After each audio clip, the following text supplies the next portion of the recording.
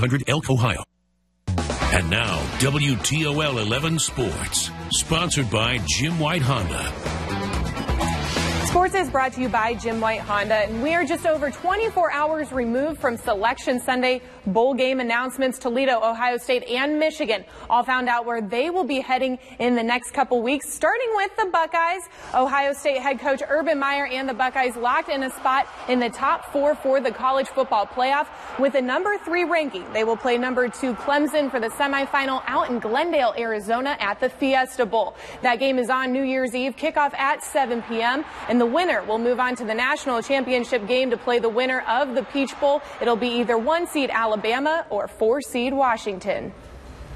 It's very rewarding. It's why you come to Ohio State. Understand that the greatest fun of all is when you jog out the field victorious. And so we're going to do everything we can to have that feeling again.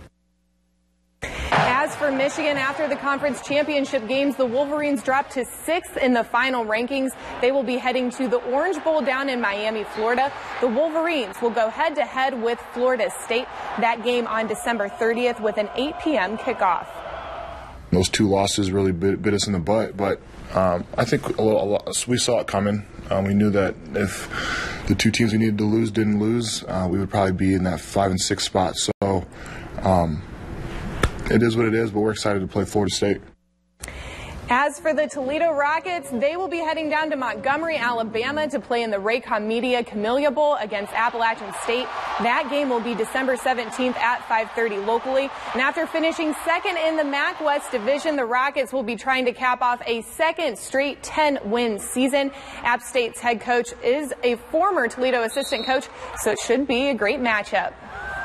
You know, when change happens and there's a new staff, you can go one of 2 ways, and I really give our senior class a lot of credit for, carrying the flag and buying into what we're trying to teach and buying into the new people and that fill those offices and coaches, because they have the opportunity to win a 10th football game and to win 20 games in 2 years. That's outstanding. It speaks for our program. It speaks to the people here at the university and certainly the commitment to excellence. And one other Toledo announcement that speaks to the strength of their program. Earlier today, running back Kareem Hunt was invited to play in the Reese's Senior Bowl in Mobile, Alabama on January 28th. So that's a huge accomplishment for him. And that's all we have for sports. We'll have more tonight at 10 and 11. See you then. Senior Bowl, so Kareem Hunt's done. Because see, down at Bowling Green, we feel like he's been Blair for 8 years. He is so tough against us. And you just hear his name all the time. All the time. So yes, he is done after this season. Very good. Good having you out here, Dan. Yeah, thanks so much for being there. Of course, the news continues right now over on Fox. We'll see you back here tonight at 11 o'clock. Now, with the